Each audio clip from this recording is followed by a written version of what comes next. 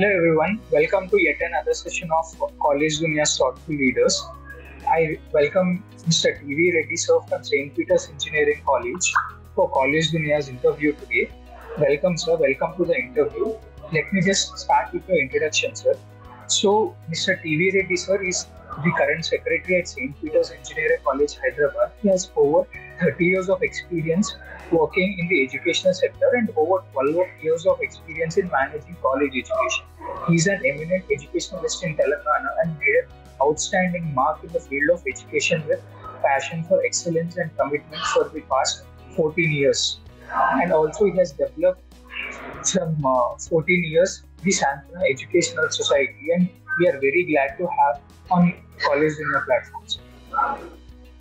Hello. So, sir, coming to the interview, let us just start with your work into education sector. So, what motivated you into the education sector? Hello everyone, this is TV Reddy, Secretary of Shanta Education Society and correspondent of St. Peter's Engineering College. What motivates me to come into this field? Basically, when I was very young, the parent educational society of St. Peter's Educational Association in Warangal, they have started it in the year 1980. That's almost 42 years ago. And it was a very, very humble beginning. I was too young at that time. Then I was motivated to join that. And then the 87 was my first appointment in St. Peter's group of institutions. Since 1987 onwards, I've been working in this organization. And 2000, I've come to Hyderabad. We started St. Peter's High School. And 2007, we started the St. Peter's Engineering College. At the time, there were very few engineering colleges in Telangana. I think if I'm not wrong, both Telangana and Andhra put together were 270 colleges in that year. And we thought there is acute shortage, so we started it. Of course, in 2014, they've blown up to 700. That's a different story. So when we started, it was very, very less. And since then, we've been growing in leaps and bounds. And then in between, you've got the increase in intake, then the MBA for the groups eligible, and then NAC A grade. And then, of course, last 3 years back onwards, this St. Peter's Engineering College is an autonomous college under UGC for a 10-year period till 2030. And sir, what is the latest program that you have introduced which helps the students outperform and stand apart from the crowd? Last 3 years, I think 2020 onwards, the AICT has observed that the conventional courses like CSC and IT are not enough for the industry. For that matter, for other core branches also. However, for computer science related branches, AICT and UGC have thought, and then they have introduced emerging courses which are related to the industry, courses which are related to the immediate employment opportunities, and which are an in thing in the country, and of course pan all over the world. And they have introduced some courses. 6 to 8, 10 courses were introduced in these last 3 years. And we at St. Peter's have introduced the best course, that is Computer Science and Engineering in Artificial Intelligence and Machine Learning. That's called CSC in AML. And we have also introduced Artificial Intelligence and Data Science. And the last group that we have introduced was Computer Science and Design. And of course, AICT has given some other branches like cybersecurity, IoT and all those things, which we didn't find it very exciting. So these 3 branches we opened at St. Peter's Engineering College. And sir, what are the factors that make this program best for students to opt for? Yes, as I told you, the industry is changing, and they require few things which are not taught in the regular curriculum of CSC and IT. That's why they have introduced these new courses.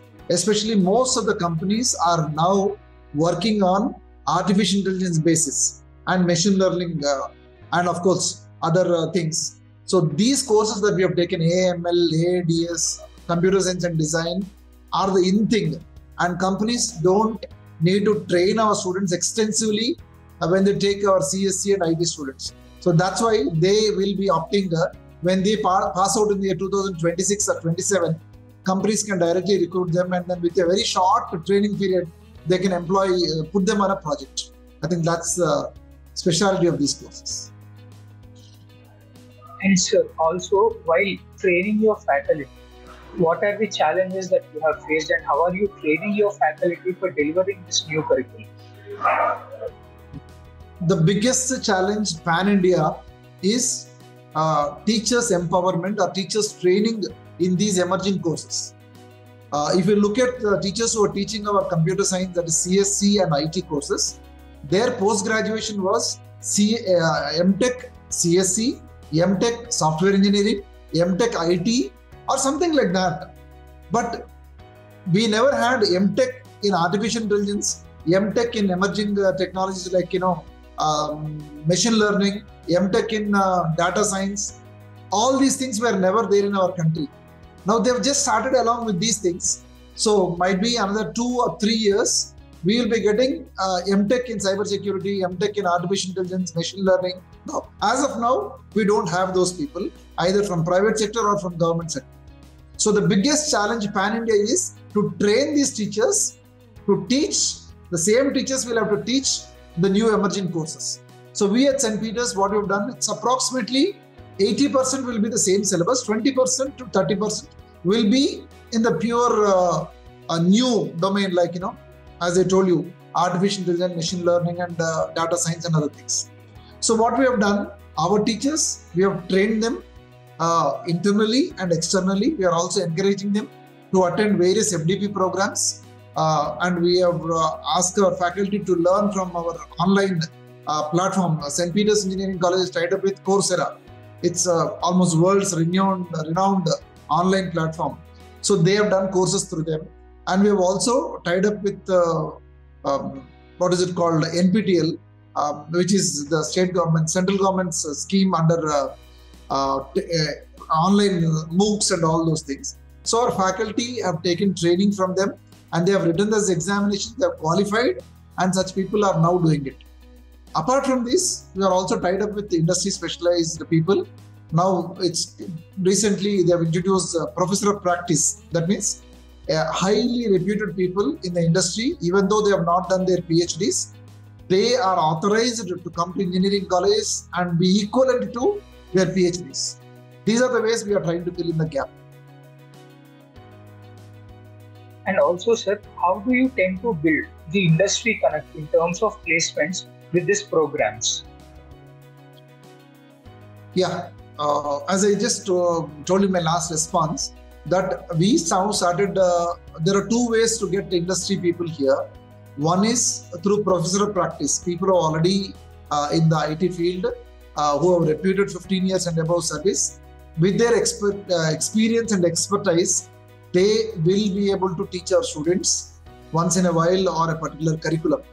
Second thing is our board of studies and our council. We have industry people with us, right from all departments, computer science, electronics, electrical, mechanical, civil, all those subjects. And every of these departments, we have got somebody from the industry. So those industry people will be connecting to us and telling us this is the curriculum which your students are supposed to have by the time they come out. And the board of studies will pass those things. We will include those in the curriculum. And our students and these people in industry who are in touch with us, they'll be doing their internships with them and with, of course, others also.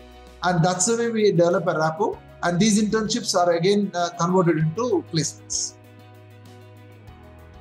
And also, sir, what kind of projects the student will be getting to work on, and what kind of placements are you providing to the students for these new emerging courses? Projects are anyway, again, 2 things. One is live projects that they do, mini project at the end of 3rd year, and in the beginning of 4th year, they'll be starting their major project. Minor projects, they are doing it in the college. Major project, they are doing it as an internship into various, startups or MNC companies, where these students will go work with them, either internship, either paid or free. And as a part of working them, they also complete their project there and then come back here. The advantage is once the students are doing project and internship in their companies, those people will be observing these people's work, and if they're impressed, they absorb them into placements. I think that's the best way of connecting the students directly to the industry rather than regular placement, right? Yes, sir. And also, sir, what will be the benefits and career options after pursuing these new emerging courses? Yeah, plenty. As I told you now, in the year 23, 24, even till 25, the companies may absorb CSC for software jobs, CSC, IT, ECE, EEE.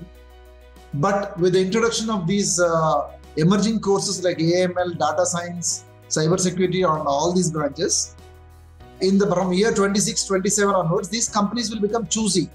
There are plenty of students to do it. They have got CSC students, they have got IT students, AML students, data science students, cybersecurity students. That means they will have a lot of options. I think according to the trend that we have in 23, they may slowly stop recruiting ECE and EEE students into IT sector, whereby these emerging students, those who are studying there, they have a better advantage when compared to CSC and IT also. I think that may happen in the year 26, 27, 28. And by the time you go to 30, companies will come and say, we want only cyber security because we want somebody in security job. Somebody is doing an artificial intelligence, they will say, we want only artificial intelligence students. So that kind of choosing options will increase by the time we go 26 to 30 hours. But as of now, every student is involved in getting a job. But these students, when they pass out in 26, 27, 28, they have better opportunities, better packages, because they are specialized in courses they are doing. Emerging courses will definitely help them to get better opportunities. Yes, sir. And also, sir, how many projects does the student get to work on in his engineering course, sir? Here we are giving them in our college every semester one project through Coursera, and 2 projects, one project in 3rd year, 2nd semester, one major project in final year. But otherwise, right from 1st year onwards, every semester they'll be doing one online project. So that's why they'll be getting used to that, and they'll become close to 10 projects they are doing by the end of 4th year. Okay, sir. Thank you. Thank you for your valuable time, sir. And by concluding the interview, I would request for you to suggest some of the current students and also the new students who are aspiring to join next year. So what all should be included, or what quality should be inculcated before joining in engineering course? Very nice. Students in this modern time in 21, 22, 23, most of them are saying that we want to join a computer science course. They're still preferring the conventional computer science course. But my dear students, please remember, by the time 27, 28, 29, companies will start looking for specialized courses, emerging courses into their platforms. If a company is working on artificial intelligence, they will not prefer a computer science students. They will prefer artificial intelligence students. Somebody is looking for security jobs, they will prefer cyber security students. Somebody is working on machine learning, they will prefer machine learning students than computer science students. So in 2026, 27, 28 placements, these things matter a lot. So at least from next year onwards, if you are looking for admissions, please join in some good courses like artificial intelligence, machine learning, data science, at the most cyber security. But you can avoid branches like IoT and other things because they are purely IT related courses. There are some courses which are not very good, so you can avoid them. But AI, ML, data science, these are all in things. I think that will definitely be there. And for all those students who are looking for a good high-end package, good jobs, I request you to make sure that you have at least one certificate course for every semester that you do. That means in engineering, there are 8 semesters. If there are 8 certification courses that you are doing, what certification courses? Again, it all depends. For example, you are in 2nd year. What are all industry? They are all new modern technologies are coming. You can talk to them, you can see the net, you can study, you can Google and do those courses. What happens is your regular curriculum of 4 years and your job will not exactly match anywhere. But if you can do along with this BTech courses, some modern, what industry are now looking for those courses, if you do it, I think definitely you will have a better package. And somebody who's into coding right from first year onwards, focus on that, take part in Hacker Rank and various other world ranking competitions. Most of the companies will call you if you are in a good rank. They will call you straight away for interview without any other things. And there are acute shortage of good coders in the industry. So I request you to please focus on that. Whatever you study, study with passion and be an expert in that particular field. It need not be computer science alone. It can be electronics, electrical, anything. I think then you will definitely shine. Thank you, sir. Thank you for your valuable suggestions to the students, sir. I hope this interview will be definitely helpful for the students who are aspiring to join next year. Thank you, sir. Thank you for your time, sir. Right then, all the best. God bless you. Thank you, sir.